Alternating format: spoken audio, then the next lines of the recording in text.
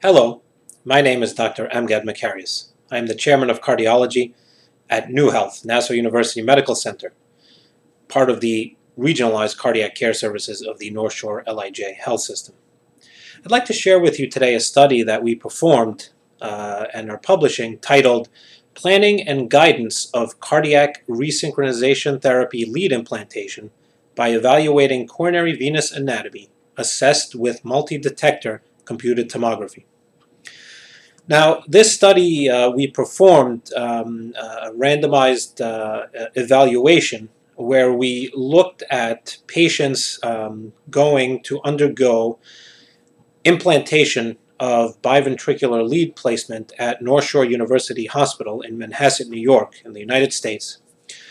And what we wanted to do is, knowing that cardiac resynchronization therapy has really become a treatment option for highly symptomatic heart failure patients with a wide QRS on EKG and depressed LV systolic function, we wanted to see if there are methods to help us better fine-tune the placement of these leads prior to the actual implantation procedure.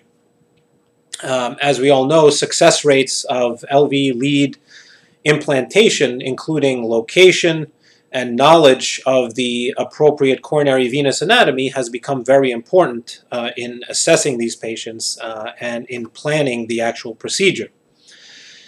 We also know that variations in the coronary venous anatomy have been described, and even more importantly, as absence of certain target or idealized areas of placement of the biventricular lead, most commonly on the lateral LV cardiac wall.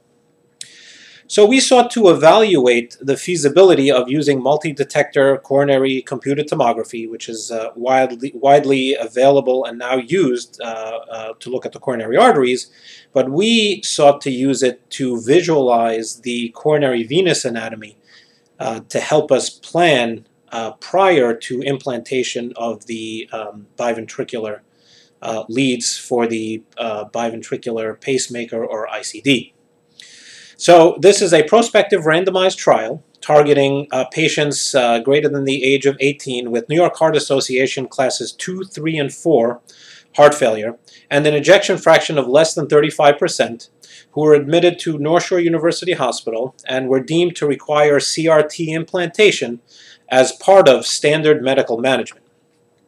We had a total of 29 patients that were enrolled in this study, 17 males with a mean age at implant of about 67 years of age. And patients were randomized to either pre-implantation multi-detector coronary computed tomography using our scanner, which is a GE 64 detector light speed scanner, or no MDCT, meaning that the MDCT was not actually evaluated prior to implantation of the lead.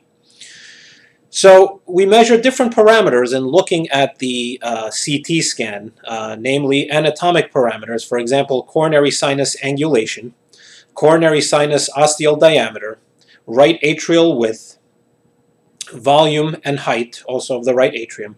All of these were done from the cardiac CT prior to implant.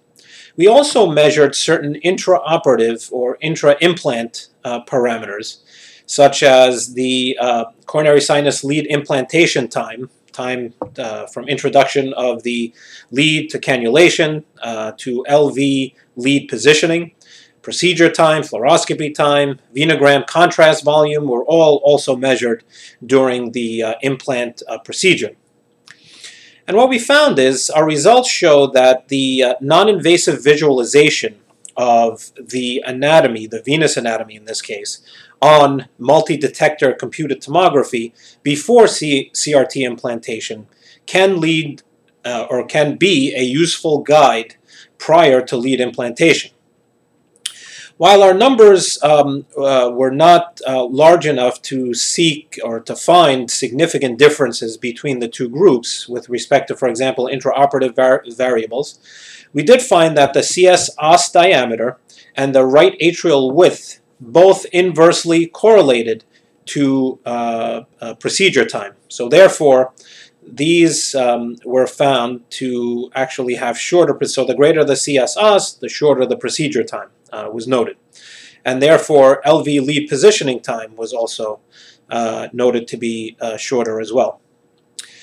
So our study was really meant to be the type of study to help further or to help plan future studies to further look at cardiac multi-detector computed tomography sort of as a roadmap in planning procedures, not only in electrophysiology, but also in other areas. For example, newer technologies of percutaneous valve implants and other structural heart therapies.